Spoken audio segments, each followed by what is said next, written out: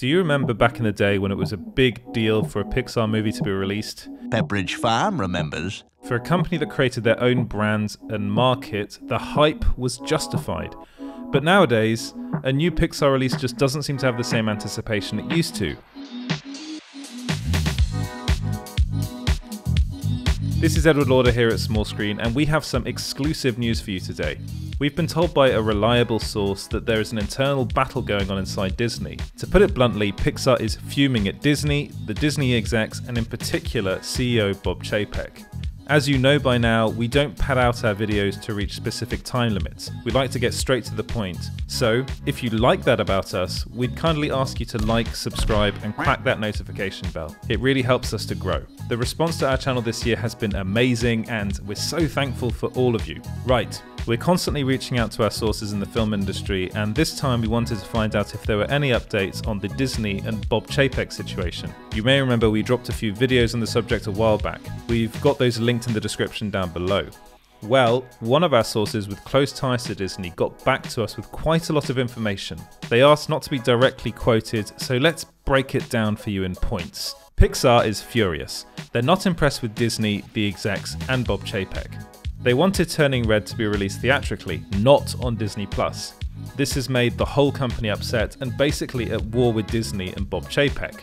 Our source also added that what they're hearing at the moment is Pixar wants out of Disney. What?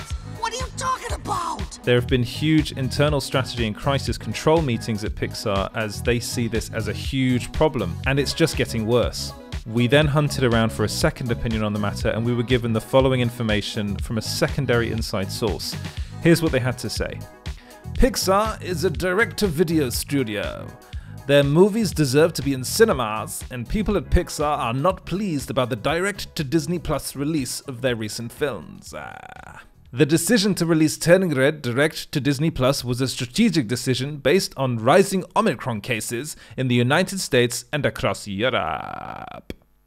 Disney also looked at the box office takings of other similar movies, Sing 2, and decided that the returns for a Turning Red theatrical release just weren't viable.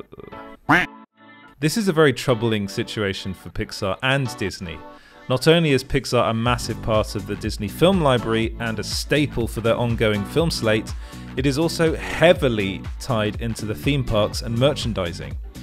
I'm sure Bob Chapek isn't too happy about this either. After all, the theme parks and merchandising are his main priority at the company. He's said and proved this time and time again.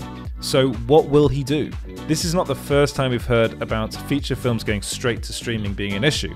Directors and actors spoke about it when HBO Max did it last year, and Bob Chapek was in hot water when Black Widow was released on Disney Plus the same day theatrically. This is especially troubling to hear that a well-known, massive company like Pixar is having internal crisis meetings to find an exit strategy from Disney. Got some bad news. Pixar was a mega studio when Bob Iger repaired the Disney-Pixar relationship, and this led to the negotiation of Disney buying Pixar in 2006 for $7.4 billion. That's a solid and smart investment. It's sad to hear that the Disney-Pixar relationship is under fire at the moment, and it's because of the current leadership at Disney. Lame, lame, lame, lame, lame! In our opinion, Pixar films used to be events, but with Bob Chapek just throwing it out on Disney Plus, that doesn't really help with the image of Pixar and what it used to be. Hopefully they can turn this around. Or would you like to see Pixar go off on their own and make films with no oversight? Let us know in the comments, we do read all of them. And while you're at it, if you could hit like, subscribe, and crack that notification bell, we would be forever grateful. Thanks for watching, and we'll see you next time.